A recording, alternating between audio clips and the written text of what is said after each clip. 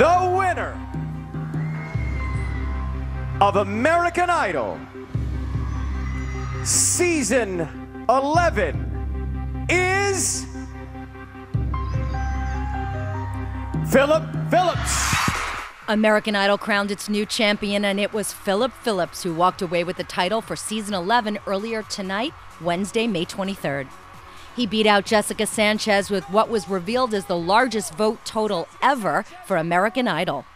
According to the program, nearly 132 million votes were cast, making it an all-time high.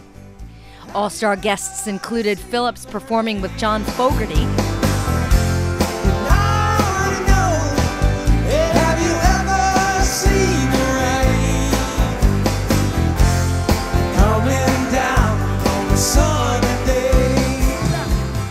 Other guests for the telecast included Aerosmith, Steven Tyler's rock band. Another judge, Jennifer Lopez, performed Goin' In with Flo Rida and Little John and Follow the Leader with duo Wisin y Yandel.